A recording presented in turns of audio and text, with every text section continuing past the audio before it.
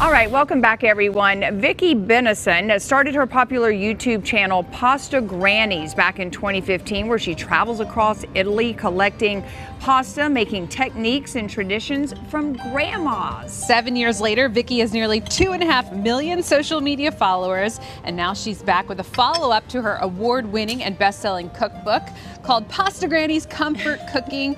Joining us live with a taste preview is the James Beard award-winning author, Vicky Bennison. I love everything about this. Pasta is my favorite food, and look how great all this stuff looks. But first, let's talk about the inspiration behind your YouTube channel and how you find all these grannies. Okay, so I'm an Italian resident. I have a home in central Italy. And Lucky you, right? I know, it's tough. And I noticed that it was only older women who are making pasta by hand. And pasta making is such a physical process, it had to be videoed. And so the YouTube channel was born. And it was very popular, still is very popular. Yes, keep going. And you have a book out too, Pasta Grannies. That's right. So your original one was only pasta. Now you've added pies and a couple of other things. That's right, yes. So during the pandemic, there was a 60% increase in viewers, and hundreds of people wrote in saying how Pasta Grannies helped them cope with the pandemic. Oh. And so this was about comfort cooking, and so it wasn't just about pasta, it had to be about risotto, which is really comforting, and puddings like tiramisu. So and pie. And pie and pizza. Well, look at all of this gorgeous, all these gorgeous dishes. Let's start with this one that's green. What's mixed in there with the pasta? So this one is Chi-Chi, and she made it's a nettle tagliolini, but this actually uses spinach in the dough to make it a lovely green, and she forages for all her ingredients in the woodlands that are behind Genova in Liguria.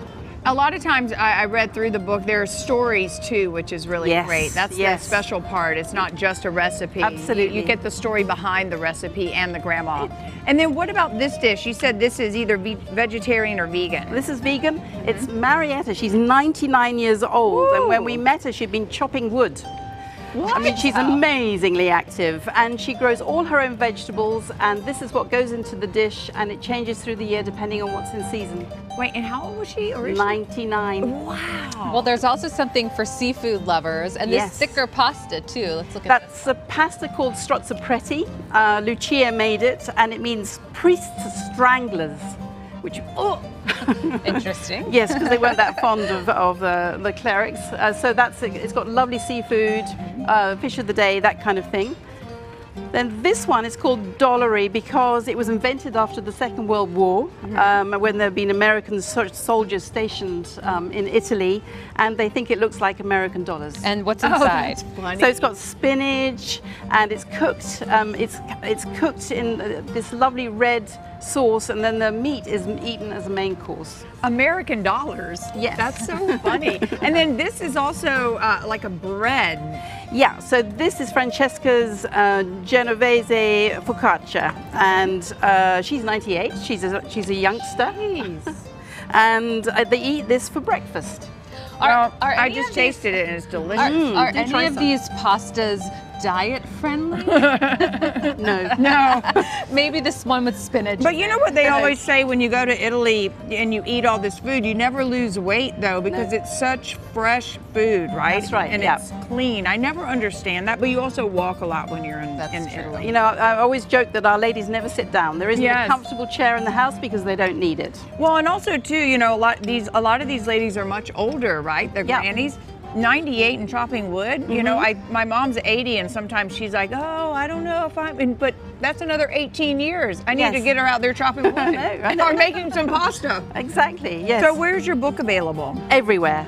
Okay. Everywhere, all good bookshops, online, wherever is most convenient. Great Christmas idea for a gift. Yeah, and it's also got QR codes so that if you want to look at the nonnas while you make the recipe, you can do that as well. And your website is pastagrannies.com, and then you've got the YouTube show as well. This pasta is very light. Thank you so much. Delicious. Yes, We're thank you. Bring some into the crew.